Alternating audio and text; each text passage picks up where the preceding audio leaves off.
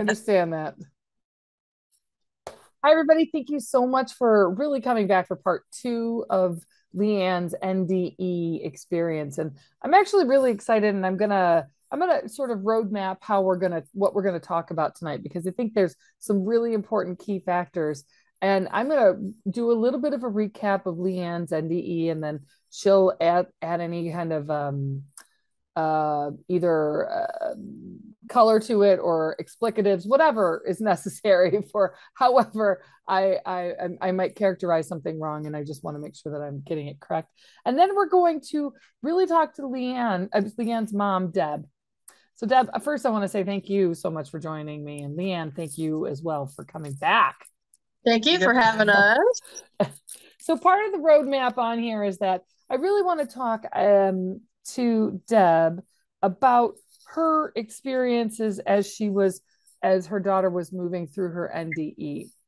Many sessions, many readings, whether they're in groups or individual sessions, I connect with loved ones that cross over that tell me over and over again that the person that's sitting in front of me has tons of guilt about how or why they passed.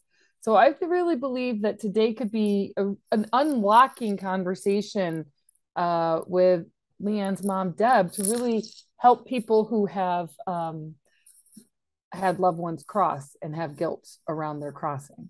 So I think this is an incredibly important conversation. And I'm so glad, Deb, that you took time out of your day, out of everything that was happening, to really be a part of this.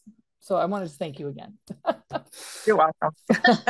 so so Leann joined us last week, and in our part one described she described crossing over to the other side from a swing set. Now, in this there are some, and I actually might have you, Deb, take us through that, because if you can actually get caught up by going back and watching part one and then come back here. So I haven't watched part one yet.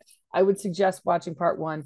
I would be wasting time. Actually, I just decided waste time, and I don't want to waste your time, and I don't want to waste anybody's time. So, Deb, maybe you can just start us off by you taking us through your version of what happened that day when Leann crossed. Okay. Well, I was gonna take a walk with the kids, and then I thought, well, I'll hurry up and mop the kitchen floor, before we took the walk. So I told them, they could go outside and play a little bit. I'd be done in the next couple minutes. Mm-hmm. So I was mopping, and all of a sudden, I was thinking it was my 5-year-old, but my 2-year-old told Leann that he came in and said, he always called her Nan or something like that. He said, Nan's sleeping on the fence. And I didn't understand at first. Well, then my 5-year-old came in and said, Mom, Nan's hanging on the fence. And I'm like, what? Are you kidding? And he said, no, come on. So I went out the door and I saw her, and I about flipped out. I threw the mop, I don't know where. And so I went over and I tried to get her off the post because she was hanging on the fence post. What was she? So yeah, sometimes, Deb, I should tell you, I interrupt. What was she hanging by? What was? Oh, it was her hood, because after I was, let them go out, well, I hollered at her to come back in because I wanted her to wear a jacket and her hood. Oh. And so I tied her hood. And then when I guess she was swinging real high, and the hood got flipped off and it caught on the fence post. It was one of those, wire fences with the metal fence post. Yeah. Yeah, so she was hanging on that. And I had seen my brother when I was doing this. I seen my 2-year-old brother at the time when I was still trying to do that. And I couldn't get no voice out. And then once I seen him, that was it. And then that's when that came in. Wow. So you're the 2-year-old and the 5-year-old. 5-year-old comes gets you. Yeah. I mean, they both come get you. Yeah. Yeah. And pretty much. So you try and get her off the fence. Yeah, I was trying to get her off the fence, which was a little hard because she was all limp, and I couldn't get the tie undone. So I don't really remember how I did it.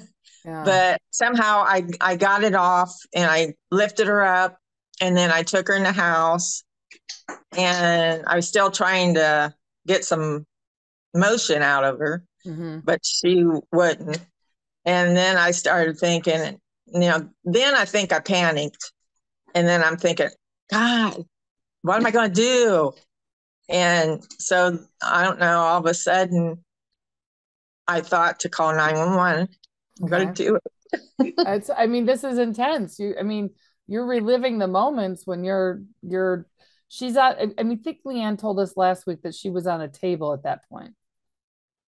Yeah. Well, I think, did I do it? I don't remember if I blew a breath in her mouth. You did. Before I called 911. Or after. Oh, okay. I called 911, and then I called my father-in-law. And I think I asked him to call my husband at work. Okay. And then the ambulance came, and they was working on her. And then they was going to take her in the ambulance, and they had me go in with her. And so you were in the ambulance with her. How long do you think between 911 and them showing up? Not long at all. Maybe 4 minutes, 5 minutes, if that. And then, was I breathing at all? No. Because I think they was starting to do like CPR on her on the way there. And then my father-in-law, he's the one that told me to go with her. Okay. And then he took the boys to the hospital. And then my husband met all of us there at the hospital. But then everybody had to sit in the waiting room, because they wouldn't let us in there. And then we heard her screaming and crying, and we go, oh, God, thanks. Right. So at that point, that's the only time you knew that your daughter was back. You heard her screaming and crying. And so did they usher you out of the emergency room, like go sit in the waiting room, you can't be in here kind of a thing? Is that what? Well, when we first got there, yeah. Yeah. And then after that, she started being just fine. After waking up from, after coming back from the other side. Yeah, they started giving her popsicles and everything. A little bell. Yeah. She needed that's what I was driving nuts with. The nurses. Oh, that's right. That's right. The little bell. Tell you? Yep. Yeah.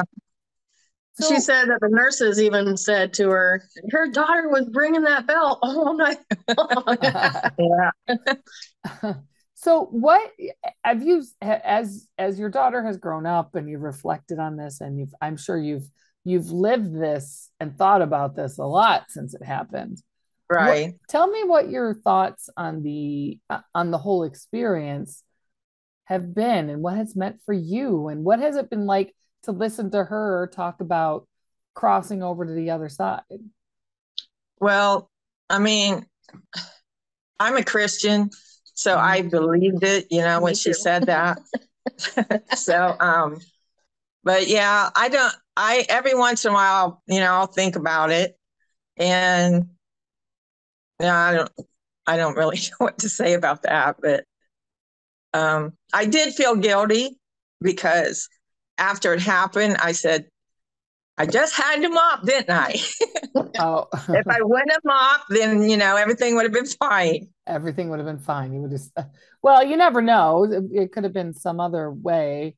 And she told me that she's blamed herself all these years for that. And I said, Mom, it's an accident.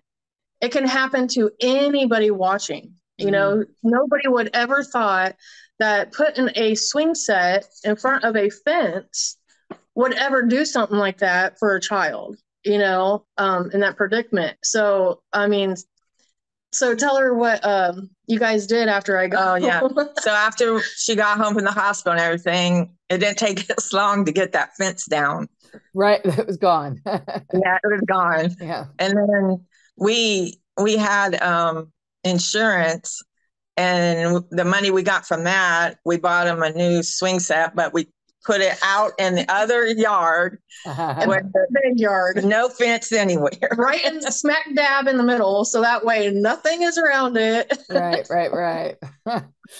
And how was what sort of interactions did you and your husband have regarding your daughter's NDE? Like, what do you mean? What does he think about it? Have you guys spoken about it? Not really. I mean, we both felt really bad about what happened. Mm-hmm. And we was thankful that nothing really bad happened, that she wasn't with us. Yeah, no, there's a lot to be thankful for that, for sure. Yeah. Now, did I start talking about that right after I had came back and stuff? Did I ever say anything about, when I seen the tunnel and stuff? Did you ever, did I ever talk about that right away? Not right away, I don't think. When you got a little older, maybe a couple of years later, you did start talking about it. That's what I wondered. When she started talking about it, did it take a while to figure out that she was talking about a near-death experience? No, I kind of got what she was talking about. Oh, like quickly, like you knew. Yeah. Because going to church and everything, you learn about things about when you die and you go to heaven and all that kind of thing. So it didn't take me long to figure that part out. Mm. So was there any part of the NDE experience with Leann that you look back at and you just are it's, as far as piecing it together and understanding how quickly it happened, was there any pieces of it that stick out to you that you have had either questions about or wondered about? Well, just about like she's had a lot of back problems and health problems. So when she go to the doctor, we, like even when she was older, we'd ask her to ask the doctor, if she got those things from hanging on the swing or the fence. Because we thought, if it jerked her hard enough, maybe it would cause some problems. Yeah, because I have scoliosis. Oh. Yeah, so my problems just keep going on. I have 13 different health issues that are all not related, and doctors don't understand why I have all these, and they've never seen this before. So it's very hard. Yeah, I've had 4 back surgeries, and last one I went paralyzed, and I had to relearn how to walk all over again and everything. So now I'm starting to hurt again after almost 6 years of my last surgery, and so now it's like I got a walker and I use my cane everywhere I go, and then I also have a power wheelchair for longer distance. Oh wow, I have not heard that. I've only heard of NDEs healing people, not necessarily hurting, but that doesn't mean that I know everything, because I don't. For sure. For sure. Did you notice any difference in her behavior, Leann, of Leann from before her NDE and then after NDE? No, not that I can think of. Was I sweeter? She was always sweet. That's so sweet. You're always sweet. You've heard it here first. Leann's mom, Deb, always sweet. That's perfect. Both of you are very, very sweet. So I'm interested. Have you ever heard, Deb, have you ever heard Leann like connecting with angels or anything that you've kind of witnessed supernatural? No, I can't say I have. I mean, she would, like little girls do, they would have like little tea parties and have the little cups, and then they would talk to their little friends and stuff, things like that, but nothing as far as like that she'd be talking to an angel or somebody. So Leann, tell me, how old were you? Do you remember how old this was, Deb? She was 4, I think. I was 4 years old. And when 4 years old is when the NDE happened? Is that correct? I can't remember how old, or 4 or 5. 4? Yeah. 4. Mm-hmm. So it's really possible that you could have connected with something on the other side, and it's your imaginary friend. Did she have an imaginary friend as she grew up? No, I don't remember seeing her having one. And see, What? my thing, what I don't understand is like, I remember that incident like it was, today. Mhm. But why do I not remember before that? Why do I not remember even at 5, 6 years old? I don't remember anything. Mm. It's like my memory has gone of all that stuff, and I'm just supposed to focus on this that has happened. And I'm not really for sure why. Because, as kids, we're innocent. Mhm. So I don't know. And I keep having that thing of my head of that person I seen, in the tunnel. And Yeah. and it's been on my mind ever since I've been woke up, is who was that person, so, and it'll still be on my mind to this day, you just can't help it. Right. You're just No. very curious. No, that makes absolute sense. I'm pardon me. Uh-huh. I apologize for that cough. Oh my goodness. So, I don't necessarily know. I don't, I have no clue if they didn't tell you. It may be something that unlocks later because some NDEs Uh-huh. open as time goes on. I think that's pretty exciting that Deb, that you were able to come here tonight. I'm wondering, understanding that your daughter was cross the other side, and I understand that you have a very big faith. Um, Mhm. what is a consolation or something did it help you in dealing with any bit of your guilt or that you felt or um, about mopping, about any part, the hood, anything?